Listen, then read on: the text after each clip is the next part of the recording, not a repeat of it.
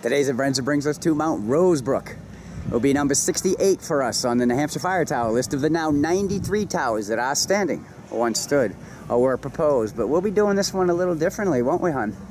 We have passes to go on the ski lift. But we're hikers. Why would we go on a chairlift? Because it's free and there's no rules on how to get to the top of the mountain. That's right. Bretton Woods will allow you to go up their mountain on their chairlifts for free. Let's go. Okay, this is so much easier getting up a mountain than hiking it. I mean, we are a ways up, but it's not too high. Now, when we get to the top up here, it's going to actually bring us to their mid-mountain restaurant, which we'll probably stop at after we get to the top of Mount Rosebrook. So we want to thank Bretton Woods for allowing us to ride free, and you can do it too. I believe they're doing it through September. This is the view behind us.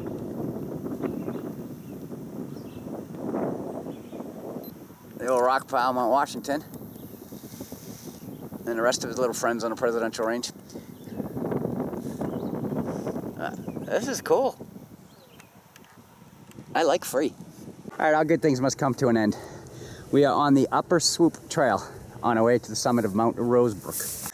All right, so we're working our way up the Upper Swoop, and it's a blue square, meaning it's only moderate, but I'd hate to come up a black diamond.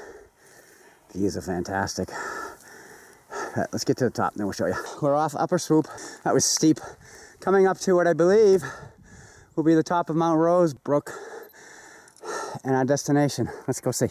Okay, we found the official high point of Mount Rosebrook, 3,004 feet, and there's the canister. Okay, we signed the notebook in the canister. I'm gonna put it back. It is official, number 68. Okay, we're standing on the top of Mount Rosebrook. We believe that this mountain got its name from who, hon?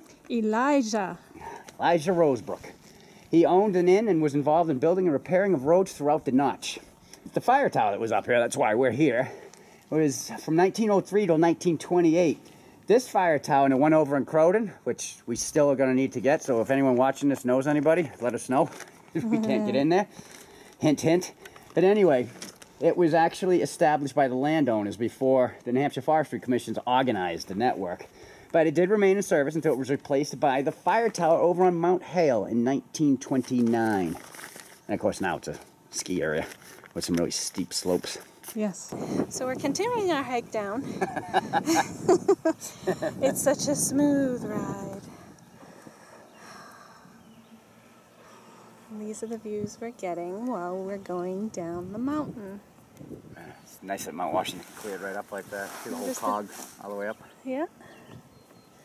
There's no bang bang on our feet. Oh, my knees are smiling. So from the single chairlift inside of Bretton Woods, anything you want to say, babe? We found the canister on top of Rosebrook, so we've completed number 68 on the fire tower list. So from Bretton Woods Ski Area, the end.